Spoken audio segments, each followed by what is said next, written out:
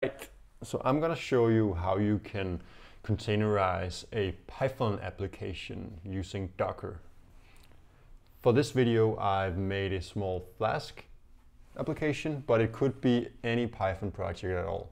This is just to show you that you can communicate with the Flask endpoint outside of the Docker container. So let's just first have a look at what I have here. I am using a virtual environment to manage my dependencies, but you can do whatever you want. This won't affect the outcome at all. So let me just try and run my application, which lives right here. We'll get a Flask server up and running on the local host on port 5000. So if I go to a browser, go to localhost 5000, I get hello world. So let's go back and see what it requires to get this up and running in a Docker image. So I'm going to stop the server, clear this out. We're going to make a Docker file. And for this Docker file, we're going to need a Python image. So we'll head over to Docker Hub, put in Python right here. This is an official image. And we'll specify which version of Python that we want. So we'll take the latest one here. So write Python and then the version. And from here, we want to, first of all, install dependencies that we are going to require for our project. Then we'll copy our source code. And last, we'll run the application. All right, so dependencies. Now we're working in Python. So the way we find our dependencies is by going into the Python package manager called Pip and list our dependencies. So all of these we need to have inside of our Docker container in order to run. Especially for this project, it's Flask. Without Flask, we can't use any of these commands. So the way you can do this is by running Pip Freeze. It'll actually give you formatted the dependencies the way that Pip can install them, understand them and install them.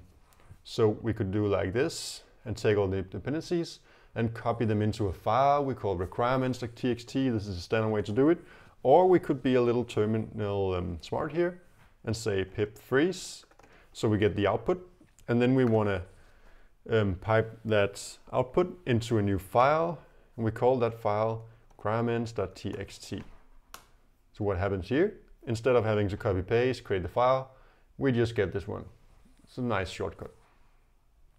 Okay, so this file we'll have to copy. So we copy requirements.txt. Where do we want to copy it? We want to copy it in, actually I forgot something, but for now we just want to copy it into the current directory, but we also want to make a directory for our application by doing the work directory command and putting any path inside of the container. We put it in /app. All right. So now we're going to run. We're going to say pip install -r for requirements. This allows it to read the requirements from a file, and we'll simply say requirements.txt. So all of these will be installed one by one, just as saying pip install Flask, for example. We don't have to do this. We can just put them in a file, run this command, it'll take care of it. Next thing, we need to copy over our source code. And luckily we have put all the source code files inside a directory, so it's very easy for me to copy all the contents and just put it inside the current directory. And last, we can run by using the cmd for the process that's actually going to run inside the Docker image. And we can say python index.py.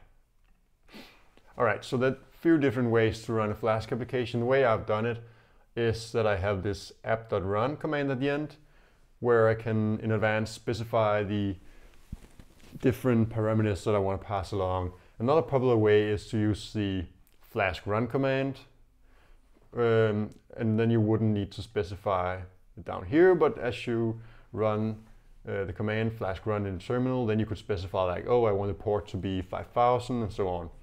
But this is the way I prefer to do it. So before we continue, there's one more thing. So this worked perfectly fine in our local environment because it just hosts on the local host. But if we head over to the Flask documentation here, this is just the front page. Over in the quick start, there's a little note if you scroll down. If you want an externally visible server, you need to specify that the host should be 0.0.0.0. So, as you see here, as we're talking about, you could use the Flask run and specify it as a parameter, but I prefer to put it in here. So I say host equals 0.0.0.0.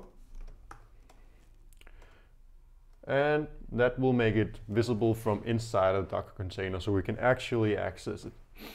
So now we are basically, let me just check the file. We should be ready to build. So let's give it a tag of Docker Python and let's build dot for the current directory. All right, this was very quick because I have all the dependencies already. Let's try and Docker run, and we'll say, what was the name? Docker Python. And as always, we need to specify the port we'll make available. So let's say that port 5000 is available both on the inside and outside, like this. So now, if we go to the browser, localhost 5000, let's just close it down, make another one, so check this actually working. It'll say hello world. And from the output we get a log of the actual requests. So that's it.